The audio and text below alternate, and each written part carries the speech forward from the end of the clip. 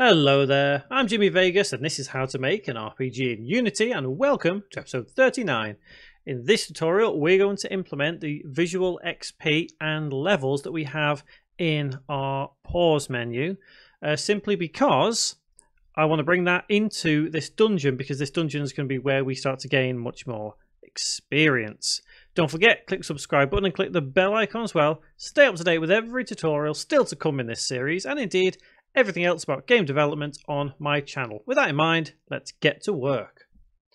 So, up to this point, we have created many different things here, there and everywhere. You know, we started doing some AI, then we left and did something else. We started doing the pause menu, you know, the inventory menu and all that. We left, did something else. So we've gained experience from all different places so far. And I think from this tutorial onwards, we're going to really bring everything together to combine the whole experience. So if we go back to area 1, and it's the open world bit, by the way, if you've forgotten.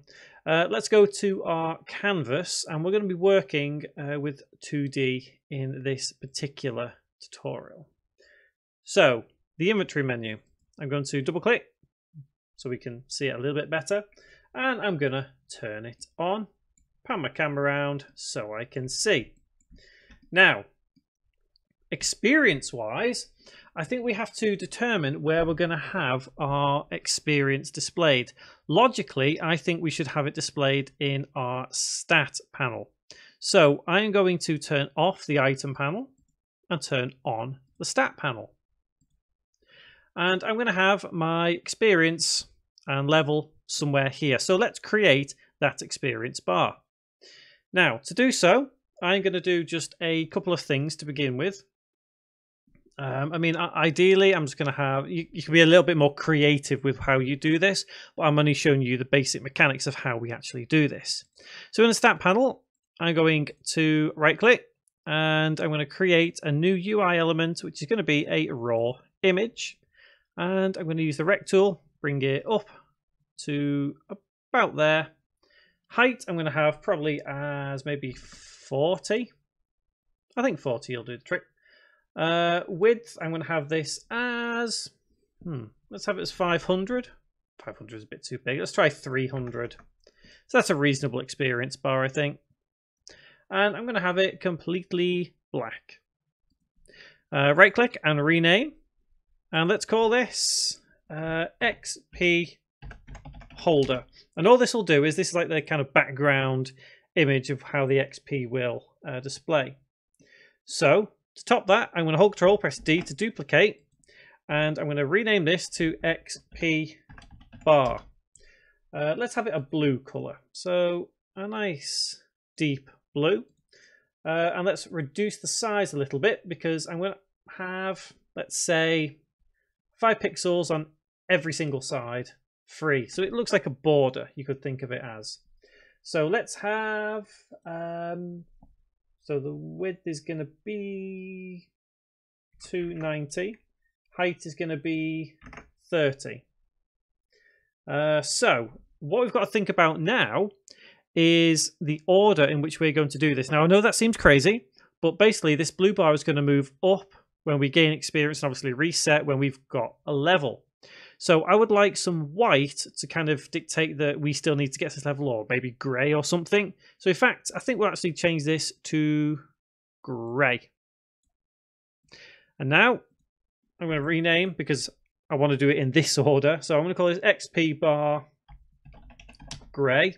And then Alt Control, press D, and this one is the actual XP bar. So this bar is what's going to move up and down as we gain the experience. So let's have it back as the blue color. Now we want our XP to always start here, so we've got, say, 10 XP, it moves to here, 50 XP and it moves to here. We don't want it to expand from the middle like it does with our health bar, so we're going to do a little something different with the script which will control all of this. And if I just quickly press play just to get a quick overview of what this will look like in our menu, if Unity decides that it wants to actually let me see. So that is what it would look like if our XP bar was full. So as a quick little extra, I'm going to take that stat button, hold Control, press D, duplicate, bring it over here, align it. Let's have it on the left, and let's put experience. And I'm going to reduce that width. In fact, just to be sure, I'm going to keep this a nice rounded 300 to keep everything in check, which means that I'm going to have to increase the holder to 310 and increase everything else to 300 and 300. And I'm just going to save the scene there. So we're going to want to go into the scripts folder, and then we're going to need global XP or global experience, whatever we called it. It was in experience, wasn't it? So global XP. Probably also deal with the global level as well, because we're going to want to display our level number, aren't we? Obviously. Otherwise, what's the whole point in any of this? So this is where it starts getting a little bit fun, because we can use the same kind of concept that we used for our health bar, except we just need to add in one little extra detail, which allows us to control where the beginning of that experience bar actually starts. So for those of you who do follow the series, you'll have noticed I've also changed my version to 2019.1. So obviously a couple of things may be different if you're following an older version, or even if you're in the future and using a newer version, but everything should be relatively the same. So our script isn't that one, it is this one. It's brought in mindrawer.cs. That relates to making it look nice, post-processing. So here we are, global XP. This is what we're going to deal with. This is how we're going to make our experience bar change. Now, first things first, I'm going to have the experience start at 10 for now. So for all intents and purposes, we can see what exactly is happening, which means the width is going to be 10. And I'm going to bring it this way and align it perfectly there. Now we can see the X position is -476. Keep this in mind because it will prove important later on. Now we need to declare a couple of variables here. So let's start with public float. And obviously we need a float because we need to deal with different types of experience. You know, you could generate half experience point because of how the math will calculate the position of the experience bar itself. So just keep with me on this one. So float, and we'll have health bar pos, short for position, public, and we will have so I'm just trying to think in what order we're going to do this in, because that's going to be our position, but we're also going to need to know the XP amount, because the XP amount is what dictates our XP, but we've got it here in the internal XP, so we don't necessarily need it. I know I'm rambling to myself, but don't worry, it makes sense in my head. What we need is a game object, and that will be the XP bar. So obviously the blue bar that we have. So what we need to do in void update is we need to now say that the health bar pos, the position, is equal to, now this is where we have to be very, very careful, because the positioning of all this can prove a little bit, could I say, tricky, just simply because of how we actually have the anchor set. So the stat panel, we have it as stretch, and if we look at the XP bar itself, you'll see, remember that 476. If I go to stat panel now and I change this to be just center and go back to the XP bar,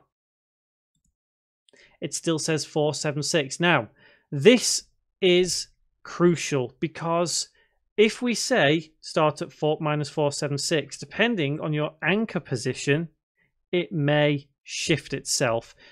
I'm hoping this goes wrong when we do apply the script, so I can show you what I mean by that.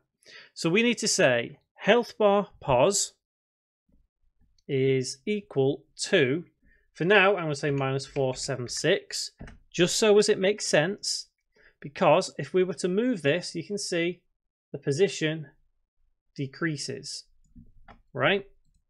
So it will start at minus 476 for now. And I'm going to apply this script incomplete to the scene so we can see it moving.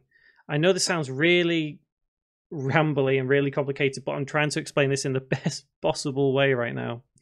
So we need to say that the XP bar dot transform dot position equals new vector 2, sorry, no, because we're dealing 2D environment, vector 2, not 3. And in brackets, the X position, which is going to be that health bar pos, comma, and then the Y position, which is going to be, in this case, 93. Now, that won't ever really change because it's always going to be in the same relative position, or it should be at least.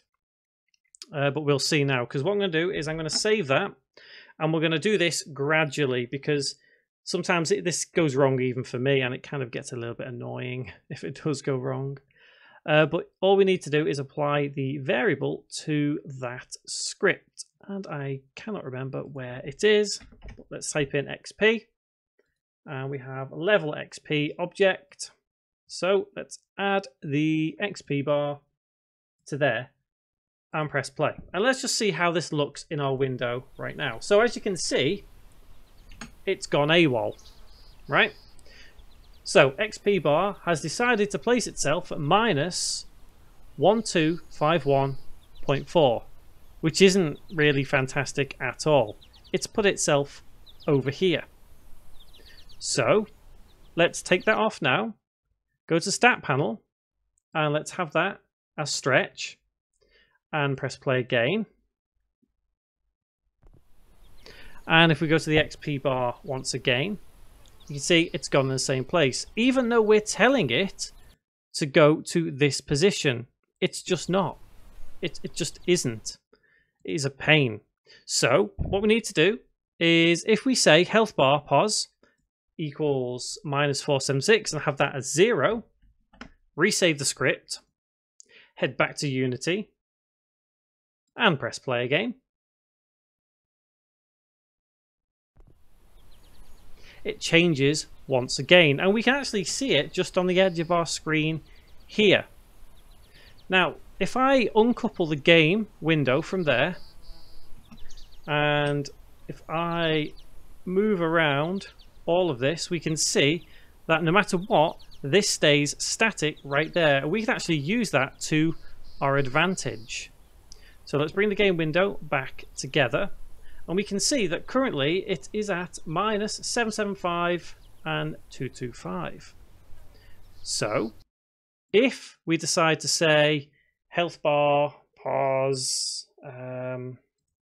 what should we say? So minus 476, minus 775. So that is, it's going to be a positive of about 300. Let's see what it's like with 300. And the Y position as, let's have a look. So, in fact, let's see how it reacts. It can be a little bit annoying, this, sometimes, because it just doesn't behave as it should do. So that looks to be roughly about right for that. So the Y position, let's have that as 250.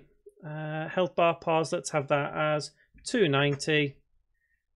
Save, and hopefully this will make a little bit more sense now.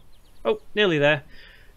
Now the reason all this is happening is simply because of the anchor points, and when I tested this out before doing the tutorial, I actually got it working as I would expect it to. It just decides to kind of play up on me, doesn't it? Because that's just what Unity is good at. But either way, once you get it aligned, almost there. So it is going to be 300 and for 2.5 maybe. And let's try again. I may cut out this little bit of the video, actually. Me trying to get it just right. Right, almost there. Almost there. So it's going to be 299 and 415. So whatever happens now, I'm going to keep it as that. And we're going to carry on from there. Because we can now actually use that to determine whereabouts our XP will move to as we move along. So we have to remember that the base of the health bar is actually 299. Let's bring this down. 5. So 299 is the absolute base of the health bar. And we need to use a calculation now to determine that 299 will always be the starting position, at least on the left-hand side. Now, what I mean by that is if we were to increase the health, because if we press play now, it will look exactly in the right position. However, if we were to increase the width of it, so let's say we've got 30 experience now, it's going to do that. So we need to be able to say this section starts right here. And that's where that math calculation will come into play. So in order to do that, we need to say the current XP divided by 2 plus health bar pos. So let's do that.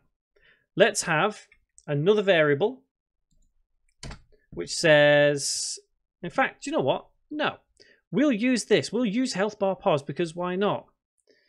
Or should we use a separate? I can't make my mind up. You can use the same one. Let's do it separate so we can see the flow of how all this works. This is not going good for Jimmy.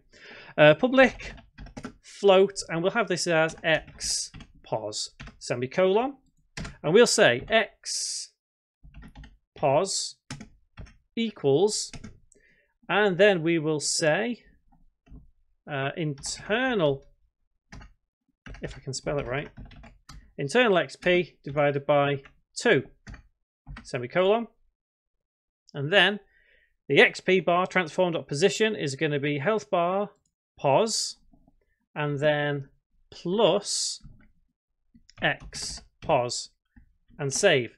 Now this will look a little bit different now. In fact, I'll reset that to 10. This will not appear quite as intended, but we should now be able to understand the principle of how this looks. So if we were to change our actual width now, not in the game view, if we were to change our width to, let's say, 50 and press play, we have to remember that this is not going to work unless we add to the global XP. So by that standard, we've just gained 40 XP, haven't we? So our XP should say 40. So let's go to our XP object, which is level XP. And internal XP currently says 0. However, let's set it to 40, which it's not going to let us, obviously, because oh, okay. This is not going well for Jimmy. The whole principle does work, guys. Trust me on this one. By the way, you're perfectly allowed to leave a dislike if you want. If I make this equal to 10 and then press play, we can see that it has actually moved, because we're saying that the experience itself should be 10, right? So by that standard, it also means that we have to change the width of this to say 10. That's now representative of the experience, but it won't display correctly. So we have to now set this back to 0, save, but we also have to set the width to 0 because we have 0 XP. So now the next thing we need to do is actually get the size of that particular actual experience. And to do that, we need to say that XP bar dot get component rect transform So obviously we're changing the size of it here. Oh, close bracket, dot, size delta, which we've done in the health bar, as you know. New vector 2, and in brackets, basically it's just how big it is. So in other words, we're saying our internal XP and the height, which is it 30? It is 30. 30. And close bracket and save. Now, I know this has been an absolute rigmarole. I know this is absolutely insane. However, we should now have all of this working. So, we have no experience, remember guys, and we have none whatsoever. So, what we need to do is if I actually place the character inside the playable area, it would help, wouldn't it? So I'm going to do the first quest to get the sword, which should give us, is it 100 experience? I think it's 100 experience, isn't it? So we should be able to see our experience bar has changed when we get 100 experience. So let's take, accept. Gosh. So it can take a little bit of working out and getting the math just right to get the health bar working correctly. Sometimes it can be a little bit of a pain, but don't worry about it. You'll get there in the end. So let's take the sword. And let's go and hand this in. Come on, nearly there. Complete quest. So now, see, we're not quite right there. We're almost got it, but you can see how the experience is working. So we just need to say health bar here plus X pause, and it looks like it was it about 10 maybe, was it? Was it about 10? So we need to say maybe minus 10, I think it is. So now when we press play, so I'm going to go through this now, and I'm going to do everything else within the game, because we're going to see everything work as intended now. And I'm going to talk about what we're going to do in the next tutorial as well, because this one I feel has been a bit of a pain, but we've got there in the end. So next tutorial, what we're going to do is we are going to allow ourselves to level up. So when we've got all the experience we need, we're going to level up. We're also going to display on our screen our actual level number, and hopefully we're going to start looking at traps and other stuff inside the dungeon that we've got. Kill the spiders. Here is the key. Okay, excellent.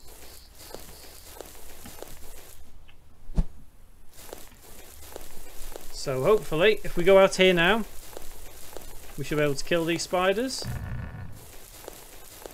There's one of them.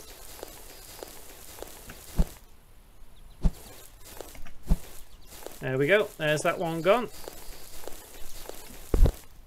Oh, and here's this one.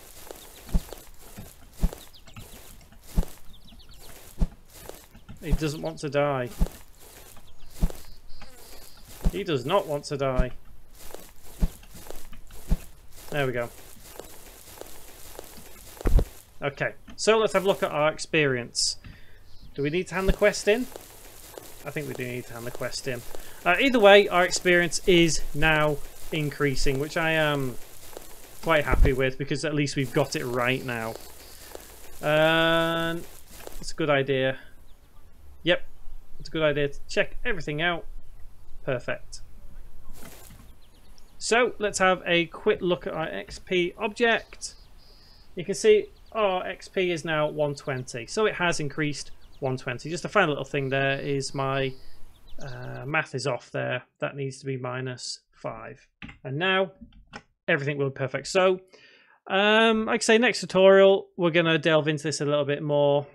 I am really sorry guys about the lack of Unity deciding to play up, but either way, we got there. So guys, till the next tutorial, thank you very much for watching.